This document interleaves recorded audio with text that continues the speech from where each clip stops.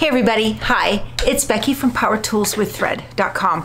That's my blog. I'm working on Lori Holt's Calico garden and I have gotten up to the Hollyhocks block. I'll put a picture of it right here. This block is what I would call a real doozy. It has stems that are longer than the largest embroidery hoop. One of them is 19 inches and the other one is 15 inches. And while that 15-incher will fit into the Luminaire's 10 by 16 hoop, it's just going to be a lot of shenanigans to try to get everything to fit and work out right. So I will not be designing the entire block in Embrilliance like I normally do in Stitch Artist 2. If this is your first time joining me, I fully automate the applique process using Lori Holt's simple shapes and tracing them into the Brother ScanNCut and then converting that digital file from the ScanNCut into an embroidery design using Embrilliance Stitch Artist 2. So I will link to videos up above that take you back to when I was making chicken salad, and I go through it baby step by baby step. It's really an amazing, amazing process once you get the hang of it.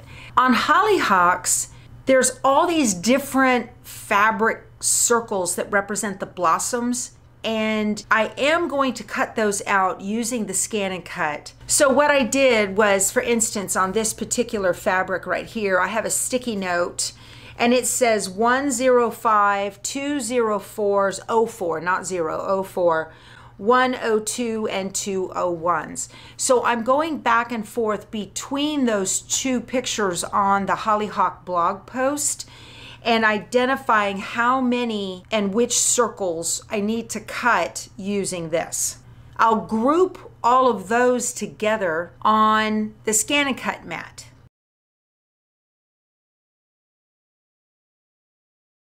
It's really easy to not get the blossom right on the stem where you want it. So I will have one embroidery design for each simple shape and lay them all out first and figure it out. So I'll have all of my circles cut first and then I'll lay them all out on the stems. I'm going to use a friction marker and I'm going to create a crosshair exactly where that blossom needs to go. And then I will put the number of the blossom, the shape. If I can do it on the back, I will. I may do it on the front of each blossom shape. I'm going to number the shape with what number it is, because these shapes are very close. These circles are very close in size, and it's really easy to mess them up. And if you mess one up and you put the wrong one on, don't die over it. Nobody will know but you. I'm just going to place them exactly where they need to go, okay, and do what I can to try to get it as close as possible. For the stems, because one of them is too long for the biggest hoop on the market, I will iron those stems down on the background fabric, and then I'm going to use my domestic sewing machine and just run a blanket stitch, very small blanket stitch all the way around it using the domestic. I'm going to do that for both of them because it's just easier to get it all done in one fell swoop once I have the machine already configured to the size that I want for the stitches and blah blah. So that's the plan for the Hollyhock block. I've already done this fabric and this fabric, and now I need to do this last fabric. So in Brother Canvas, I'm going to group a single 05, a single 04, and two 02s and put them together and bunch them together in a corner of the mat or somewhere, and then that's where this whole piece of fabric will go, and I'll make sure that it all fits on there, figure out the size, and then cut all the circles out at one go. That's the beauty of being able to do this on the ScanNCut. But you gotta pay attention to what's where and where you put it. So because this fabric is the first fabric in the first picture at the top, I'm going to call this number 1. I'm gonna put a 1 on it in a circle. So now this number 1 fabric has these shapes. We'll see if this works. So then this one is number 2. When I get finished with this, we'll jump into Brother Canvas and get this all set up. Hey, I'm here at Brother's Canvas Workspace. It's canvasworkspace.brother.com. And you don't have to have a Brother machine to use this. It's a very handy place to play around with SVG files and import them and mess around with them. So I'm going to log in. You can tell it remember me and it won't, so it doesn't matter. This download button right here is for the downloadable version of this. I don't use that. I'm going to tell it don't ask me again. It usually does. So I am going to come over here to the new button. This is a new project, and I traced around all of the simple shapes for Lori Holt's Calico Garden, and I scanned them all into the Brother ScanNCut and then save them in the Canvas workspace. I have a new mat right here. I'm going to come over to My Projects, this button right here, and it will show all of the things that I have scanned in. And I'm going to scroll all the way down to the bottom, and I'm going to go to Get More, because these are in numerical order. I put all the shapes in numerical order, scan them, and you can see I numbered each one. You can see the number on there. So I want to get to the very first scan, and it was the one with all the circles, and here it is right here. So I'm just going to highlight it, grab it, and drag it onto the mat. I am going to come up here to the Project tab, and I'm going to come down here and select the 12 by 24 inches, and that will change my mat. So now I need to use the scroll bar to move everything around, but the goal is to cut all the fabrics at one time. So let's do the first one, and I'm going to start with number 1 down in the bottom and work my way up toward the top of the mat. It's just easier because every time you load something on the mat, it'll load up here in this corner. This is number 5. I'm going to click on it, and I'm going to right click and duplicate. And I'm going to grab this and move it over here. And number 4, right click, duplicate. And I'm going to move this right here. And I need 2 02s. This is for fabric number 1. So right click, duplicate. I'm going to move this right here and right click and duplicate. Okay. So there are all the circles that I need for fabric number 1. I'm going to take my cursor and highlight all of them, grab them, and we're going to go down here. And I'm going to put them right there. Okay. Right click. I'm going to group. So I want to show you, if you click on 1, here it shows you this is 1.56 by 1.55. All right. So you would want to make your fabric just a little bit bigger than that so that you have got enough for it to stick to the mat and still cut. So I am going to highlight them all, and see, you don't get a size when you highlight them all, so you need to right click and group. That tells me it's 4.28 by 4.88. I'm going to write on the little sticky note that I pinned to the fabric, and I'm going to increase the size by an inch. So I'm going to go, this needs to be 5.28, oh, I don't know, let's say 5.5. So 5.5 by, we'll say 6. Instead of 5.88, we'll say 6. So this needs to be 5.5 by 6. That's the size of the fabric I need to cut all of that out. If I need to move these around at all, once I download it, they will, if I leave it grouped, they will move as a group when they get to the machine, and they cannot be ungrouped. So I am going to right click and ungroup. If I need to group them at the machine, I can. At the ScanNCut, I can. So I'm just going to leave them right there. Okay, so that's fabric number 1 down here in this corner. Now I need to do fabric number 2, and I need 105. So I'm going to highlight it and right click, duplicate. Pull that one over here. I need 2 04s, duplicate, and right click, duplicate. Okay, and I need 102, right click, duplicate, and I need 2 01s, right click, duplicate, and right click, duplicate. Okay, so there is everything I need on fabric number 2. I'm going to highlight them all, and I'm going to drag them over here and put them down here in this corner. And I'm going to right click and group, and this needs to be I'm going to say 7.5 by 6. And then the last one, I'm going to grab all of these and move them off the mat. And for fabric number 5, I need 104.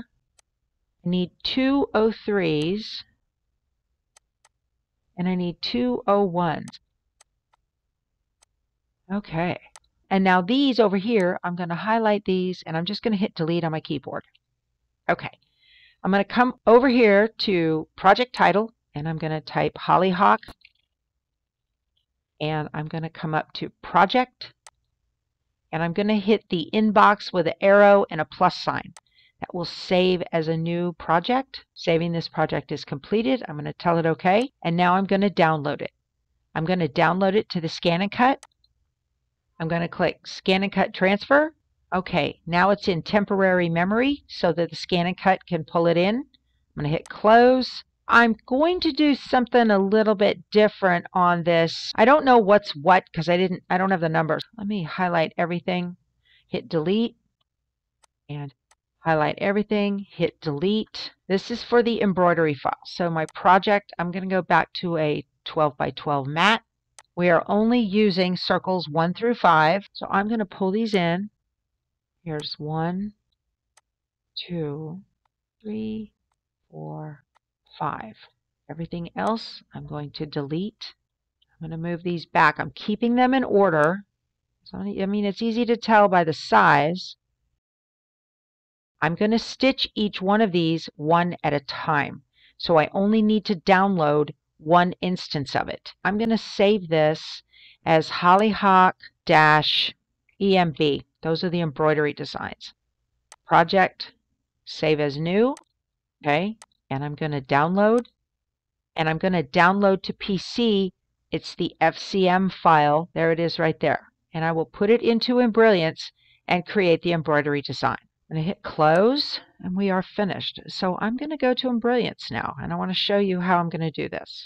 So I've opened Embrilliance. I'm going to come up here to the Stitch Artist button. That's this. It looks like a pointer on some stitches. I'm going to click that. This is Stitch Artist 2. If you don't have Stitch Artist 2, you won't see this vector button right here. So I'm going to click vector, and I'm going to bring in Hollyhock EMB. That's what I want, and I'm going to click open. Now this is the master file, okay? And I'm not going to make this into an embroidery design. I'm going to save this as Hollyhock FCM master and click save. All right, so what I want to do now is I'm going to take my cursor and I'm just going to draw a line. All right, I'm still on vector. I have not turned this into an embroidery file yet. I'm just going to draw a line around the first one while my hand is on it. Right click, copy. I'm going to come up to new. There's the new button. It gives me a new untitled 2, and I'm going to say right click and paste. Okay, it's still a line. Now I'm going to come up here to the blanket stitch button and hit applique. There we go. It doesn't look like it on here, but you can see it here. It turned it into applique. So that's pretty small. That's a pretty small circle, about 1.5 inches. So I'm going to make the stitch width like, maybe I'll go 3. And the stitch length, I'm going to put it 2.0. And that'll look really good. Okay. I'm going to save this. I'm going to say File, Save Stitch File As, because I'm not going to fiddle with it at all after this. And this is Calico Garden. I'm going to call it Hollyhock HH-01. Save. This didn't change because I didn't name the working file. Let me save stitch and working. And I'm going to save it as Hollyhock-01. And it's saving to PES because that is my main, that's what I have it saved as. Whatever embroidery machine you have, you can come here and you can save it to whatever file format you need. And I'm going to click Save. Do I want to replace it? Yes. So now that I changed the working file, it changed the name on the tab up here. This is Hollyhock Embroidery FCM. I don't want that to be the FCM file. You know what? Let me close this. I'm going to open Hollyhock Embroidery. number 1. All right, one of these is the FCM file, and one of them is the stitch file. Which is which? PES is the second one. So, because P comes after E. So I'm going to do this. You can see it. I'm going to click open. There it is. Let me go bigger so you can see it. That looks really good. I want to make sure that's in the center of the screen. See, we're on 0. Let me put a view. Let's draw hoop. There we go. Pretty big hoop. I will be using the big hoop because I've got all kinds of blossoms I need to stitch here. But that is number 1, so that's fine. Okay. I'm going to hit Control S to save it. And I'm still in Calico. I'm going to click Save, and it'll overwrite. Yes, that's fine. So I'm happy with that. That looks really good. So if you noticed when I was in the drawing line file, it still said FCM up here, and you couldn't see the stitches on the screen. So I closed it and then reopened just the embroidery file, not the working file. So Untitled 3, here's that line drawing. It doesn't matter where it is on the screen. I'm going to open up Stitch Artist. I'm going to click the applique button. You can see it turned into applique over here. Now, the stitch length and the width, it retained the same ones that it had from the last time I changed it. And that's fine. Those will look just fine. And I'm going to File, Save Stitch and Working. And I'm going to call it Hollyhock-02. Save. Now let's close that. And now I want to open. And I'm going to open Hollyhock-02. The second one is the embroidery file. See it? And open. That's great. I'm going to continue to do this for the rest of the circles. Okay, I'm going to put my fabrics on my heat and bond in the same order that I have them listed on the mat. Once I take off the paper so I know which one's which, because they're cut to size. So number 1 goes right here. And you guys, when I do my heat and bond, this is the adhesive side up, paper side down, and I just lay my fabrics, got a little fraying there, just so the outside edge is covered just a tiny bit, like that. So the fabric hangs over the adhesive just a tiny bit. This is the most efficient way I have found to do this. So I know that number 1 was over here in this part of the mat. Number 2 is right here, and it hangs over a couple of threads so that no adhesive. I can actually put my iron on both of these, right like this, okay? So that's 2. And then 3 is going to go right here. Let me get you up taller so you can see what I'm doing. This is a little unorthodox, but it works so well and so efficiently so that you're not constantly trying to exact size every little thing. All right, so number 4 goes right here. See, and I just put it over just a tiny bit. And this prevents me from getting adhesive on my iron, okay?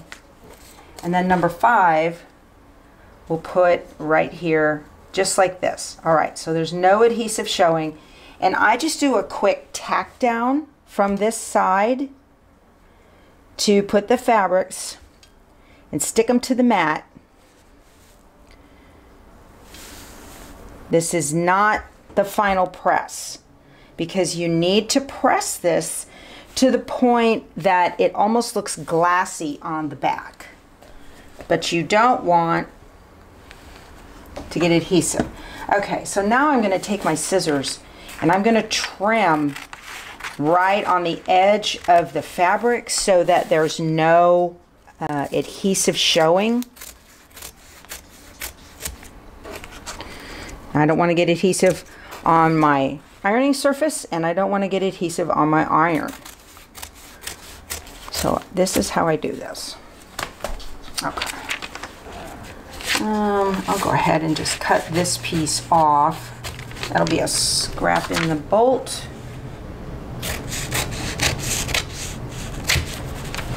Sometimes I will take the whole bolt over to the cutting mat and do this with a rotary cutter. And sometimes I'll put a cutting mat up on, you know, if it's a small enough piece, I'll put a cutting mat right on the ironing surface and just cut it right here. I have a rotary cutter in the drawer for just such a purpose. But if you don't cut at your ironing station. Okay. See, this little piece right here would be trash. Okay.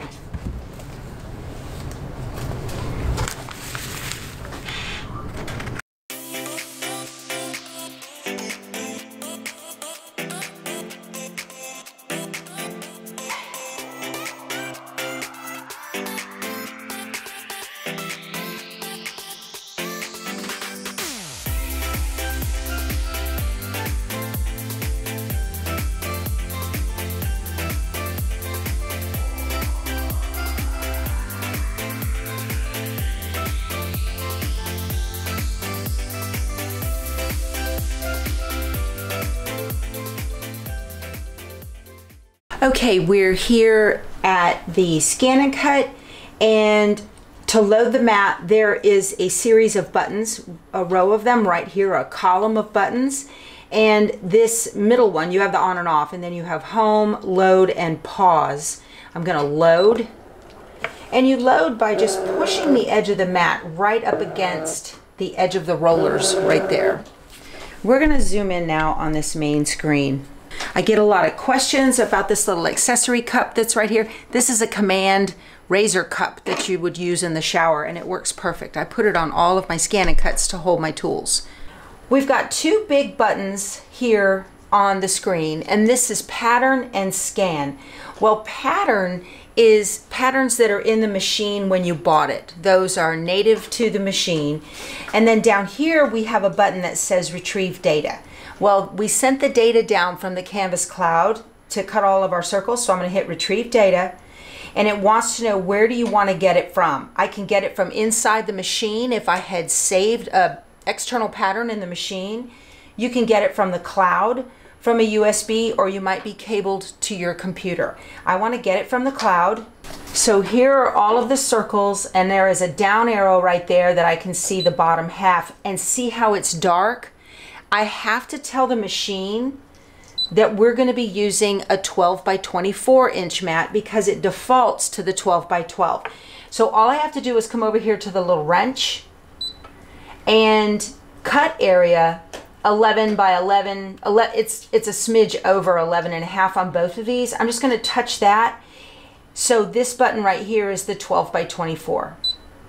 And that'll work fine. I'm going to tell it okay. And tell it okay. Now when I come back down here and hit this arrow down, I can see the bottom half of the mat without the blocked out part. Okay, so I'm going to go back up to the top, and now there is a button right here. It looks like your mat with a little bar across it. That is the scan button for the machine to take a picture of what's on the mat. So that's what we're going to do right now. I'm just going to hit this button and I'm going to tell it start.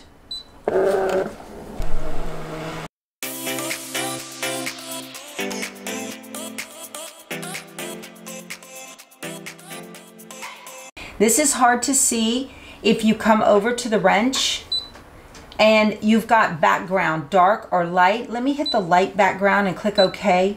That makes it much easier to see the circles. All right, so it lightened up the background of the fabric. I could leave these, but I'm gonna move. Oh, those are grouped. Good deal. That was easy. This group right here needs to come up. That's good. This group needs to come up. And I'll go down. Okay, these are not grouped. I need to group them to make my life easy. I'm gonna hit edit. And these three red boxes are group. And it wants to know, do you want to group all of the mat or part of the mat? I want to group part of the mat. And I am going to come up. I'm going to grab this and drag it way down. And drag it over and drag it over so that just those circles are grouped. Okay? and I'm going to tell it okay. Now, see, oh, I missed one. Okay, so I'm going to pull these all up at one time, and I'll do, whoop, they are grouped. All right, so I'm going to hit the X. Okay, everything is off. There we go. Yeah, if I had left these grouped, they would be able to move all at one time. So that might have been a lot easier. Okay, that looks really good. I'm going to tell it okay. And okay. Please select. I'm going to cut. We're backing out of the menu.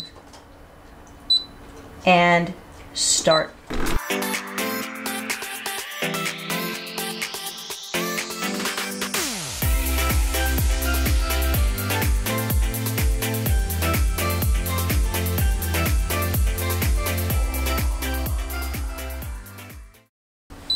Awesome, all done. Okay, I'm going to eject the mat by hitting this button up here on the menu bar again and close this. Finished cutting. Thank you very much. I have no desire to cut those myself. This is wonderful. So now I'm going to try to pull up the tape right along with pulling the fabric off. It just makes life easier in the end. If I can save it, I'll try to. Look at this. Oh, you guys. So nice not to have to cut these by hand. This is what I'm talking about. And you use less fabric because the directions have you use a larger piece of fabric to accommodate cutting everything. Look at this. Perfect. If you don't use Heat and Bond Light, I recommend using Hot Fix adhesive. That one also works. Heat and Bond Light seems to work fine. If you use Misty Fuse, I have not had good luck with that. So if you're not using Heat and Bond Light or Hot Fix adhesive, please do a test before you cut on your good fabric and make sure that it's going to hold and it's going to work. I stick with what works. Great. I'm stacking these according to size, and I will look on the blog picture to see which fabric goes where when it's time to stitch all these together. Awesome. Okay, excellent. So all of our hollyhock blossoms are cut now. This is great. Love this for 3, 2, size 2, and size 1. So just like Lori shows on the blog, there they all are. But we're ready to go embroider them down.